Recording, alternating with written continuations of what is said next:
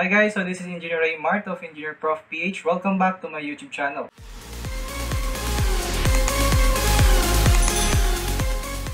So first of all guys, I just want to thank you for my 3,500 YouTube subscribers. Thank you guys for your support. I really appreciate it. In this video guys, I will give you some tips and advice on how to survive your engineering course. So first of all guys, ano ba yung engineering? Why do we take the engineering course? So in our society guys, meron tayong mga problems. And those problems actually needs engineering solution. So engineers are problem solvers. Depende guys kung anong course yung iti-take mo. For example, me, I'm a mechanical engineer. So mechanical engineering is concerned about machineries, equipments, of course, power plants, air conditioning, and so on. So ang mission guys of an engineer, if you are going to be an engineer, so ang mission natin or goal is for the general welfare of the society. Nag-design tayo ng mga machines or we design things that can help the society. So engineers design things or machines, equipments that are actually relevant or important sa society, yung makakatulong guys. Balik tayo guys sa engineering course. So the engineering course before, ako guys, hindi ako dumaan sa K-12, so hindi pa naman ako ganun katanda guys, so I'm 24. Yung engineering natin ngayon guys is actually 4 years na lang siya, before 5 years. So bakit naging 4 years? Meron tayong mga natanggal na subjects. Like for example, yung mga major subjects natin, wala na tayong algebra. We don't have trigo, we don't have geometry na. So if you are a first year engineering student guys, expect na for your first semester you have your calculus 1, that is differential calculus. Okay? So huwag kayong matakot guys kung hindi kayo masyadong marunong sa math now, because kaya naman niyang i-develop. So guys, these are the 5 tips in order for you to survive your engineering course. So first tip guys is don't doubt on what you can do as a person or as a student. So it all starts with this. So bakit may mga doubts? Because of misconception guys. So yung pinaka-overrated na misconception, alam niyo yan. So you have this, kailangan ko maging magaling sa math in order for me to engage sa engineering course. That is actually a false. That is a misconception. Total and total misconception. Oh guys, just to share with you, when I was in elementary, my average in math is 80%. I'm not kidding guys. I'm not kidding. So when I was in high school, my grade was actually 85%. But then, nag-engage ako guys sa engineering. I was not very good in math. But nakaya kong ma-pursue ang engineering because of my determination and yung aking willingness talaga to learn. So, pipiliin mo lang guys. Piliin mong paniwalaan na kaya mo, okay? So, you just need to believe in yourself because everyone improves. So, don't focus on the things that you cannot do. Turn your weaknesses into strengths. So, okay? So, paano ma-turn ang weakness mo into strength? So, mag-focus ka guys in your weaknesses. So, dun ka mag-practice. So, saan ba ako mahina? So, yun ang pag-aaralan ko. Okay? Ulitin ko guys yung first tip ko. Don't doubt on what you can do as a person. Okay? Piliin mong paniwalaan na kaya mo because you can. You really can. So, second tip guys, don't compare yourself to other people. So, dito kasi guys mag-start yung pag-lesson ng ating self-confidence. Kasi guys, in engineering, tell you this. So, hindi usapin dito if you're a valedictorian before or kung 95% ka sa math before. Because guys, sa college, back to zero lahat. Zero. So, it means that it's a new beginning. Hindi pwedeng dahil matalino ka na, hindi ka na mag-aaral. No. It's all about your hard work. So, kung determinado ka talaga or you are willing to learn, you will actually overcome your engineering course. So don't compare yourself to others or even your work. Don't compare your work to others. Focus on yourself first. Third tip guys, don't settle for less. So sa engineering kasi guys, kung naririnig nyo na, usong-uso ang grade na 3. Okay? Usong-uso ang grade na 3 guys. That is 3 is 75. Line of 7 yon. And worst is 5.0. That is a failing grade. Even though guys, ito total misconception about sa mga engineering student. Even though guys, marami tayong mga tres before. We have our... So ako guys, personally, I have... Okay, check ko lang dito guys, no? So ito guys, when I was in college guys, yung college algebra ko is 3.0. We have your physics 1, physics 2, statics, dynamics. So ang dami guys, fluid mechanics, heat transfer, vibration engineering. All of those, tres ako dun guys. No kidding. So, But it doesn't mean, guys, that I am aiming for a passing grade. So, total misconception, guys, sa mga engineering student. Tayo kasi, guys, sa mga engineering student, hindi naman tayo nag-aim for a passing grade. We are not just aiming for a passing grade, guys. We are aiming for high. It's just that, minsan talaga, guys, napakataas ng standards. Even though that you are getting high scores sa exam, you end up getting low grades because of high standards. It depends on your professor, guys. Nasa instructor or professor niyo yan, guys. So, nasa kanya, even though talagang nakakalungkot na yun ang kalakaran or yun ang norm in the engineering course, but it's actually the reality.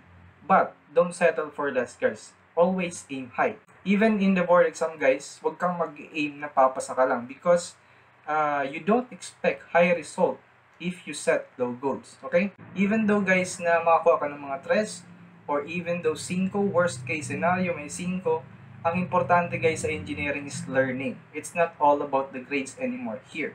So, but, of course, you must always aim high. But, sa college mo, guys, marirealize na learning is more important than your numerical grades. Okay? Importante, guys, is yung learning natin. So, fourth tip ko, guys, this is actually very important. Okay, surround yourself with good people. Surround yourself with friends.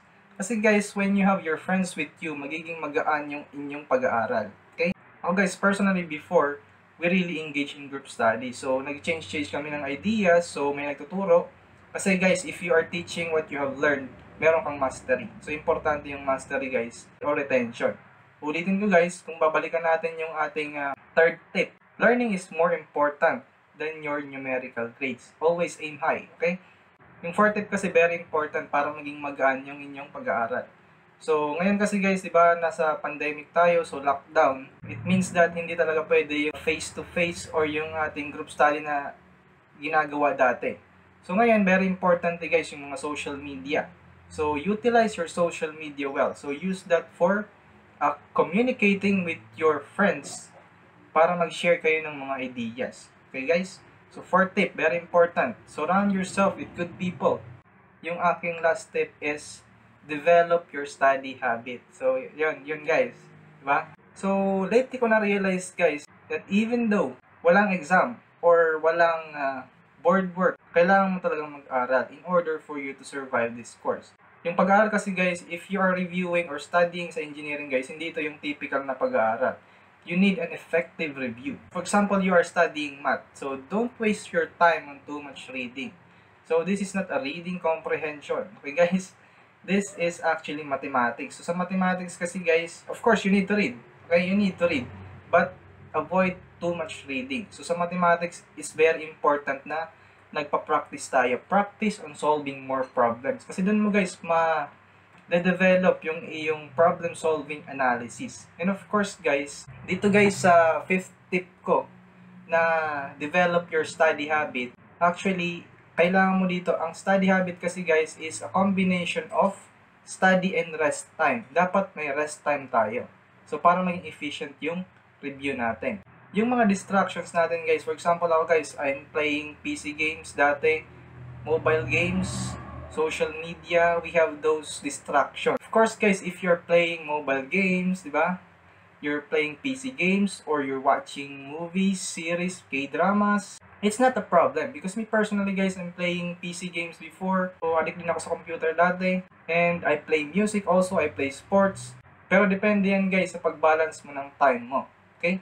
So, those, for example, guys, playing games, watching movies or watching series, those are actually things that can help you in your studies. Gagawin natin siyang reward system. For example, ako dati, guys, nag-aaral ako sa calculus. Solve ako ng 10 problems. After I solve this, nood ako ng ganitong series. So, gawin mo siyang reward system. Make it a positive way. Kasi, guys, those things are what makes us human. Hindi natin pwedeng tanggalin yung mga Facebook na yan, Twitter, or ML, or yung mga Dota, or yung mga K-drama, or yung mga series. We don't need to remove that. Okay? We just need to prioritize your study. Yung mga ganyan, guys, ML, yung ating mga computer games, those serves as a reward system. So, it's up to you kung paano nyo siya gagamitin. Actually, ang bottom line dito, if you are going to engage sa engineering, okay, it's all about hard work and determination. And of course, guys, don't forget Him. So, palagi guys, magdadasal. And always, every decision na gagawin nyo guys, every exam, always pray. Kahit anong religion mo guys, doesn't matter, but faith actually works. Para lumakas yung ating self-confidence. Another point here is yung self-development. Nagde-develop tayo guys. Hindi pwedeng mahina ka sa simula hanggang dulo mahina ka na. No, it's not actually true. It's up to you. Decision mo yon if you want to improve. If you really wanted to improve and you believe in yourself, you can do it. You can become an engineer someday. So I hope that nakatulong guys itong mga tips ko sa inyo. Abangan yung mga next vlogs ko. So of course, yung review natin guys, this is engineering review. Lahat ng mga topics for engineering guys, hopefully is ma-discuss natin doon. If my schedule is not busy, gagawa ako ng mga video lectures.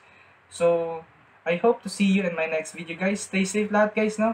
God bless everyone. I hope that you have learned from this vlog. So, sana na-inspire kayo in pursuing your engineering course. If you're doubting yourselves na hindi nyo kaya, no. It's a matter of proper mindset. If you believe that you can actually reach your goals. Okay? Yung financial, pinagdaan ko na yan, financial problems before, you can engage to scholarship. So, and dasal lang guys talaga. Dasal. Because me personally before, talagang walang-wala rin ako. No? I don't have money. I don't have the resources. So, I thank God na na-overcome ko siya. So, just always pray. Okay? Always pray na there's always hope. Even though na mahirap yung ating sitwasyon. So, like now, di ba? Pandemic. So, sabay-sabay pa. So, you have your study. Kailangan i-balance yung study and health. Pero ako guys, yung pagpipiliin, of course, health is a priority. But studying is a choice, of course. You can learn. Okay? You can learn every day. So, it's up to you guys. So, thank you for subscribing on this channel guys. Sana mas marami pa akong matulungan sa inyo. And of course, yung mga topic na i-discuss ko dito guys is these are not just, these are not the typical, the way lectures are done in schools. Okay? So, usually ako kasi guys, ay direct to the point ako magturo because I'm teaching the mechanical engineering. So, direct to the point ako guys magturo. Every concept is actually clear. Hindi ko talaga tinitigilan siya hanggat hindi ko maintindihan and ma-deliver ko to my audiences or to my students in the simplest way possible. Sabi nga ni Einstein guys, if you can't explain it simply, you don't understand it well enough. So yun guys yung panghahawakan nyo when you are studying. Don't fool yourself na, ito, alam ko na to. No. Pag nag-aaral tayo guys, always think na for example, may concept, explain it in your own words. Pag na-explain mo siya guys in your own words, it means that you truly understand what you have studied. Okay guys? Stay hopeful lang guys, no? Even this time of pandemic, sana safe kayong lahat. And sa mga nagre-review, so hindi naman natin talaga ito inaasahan, no? But you will be an engineer in God's perfect time. So you just need to believe that. Okay? See you guys. God bless. Thank you for watching this vlog. I'm out.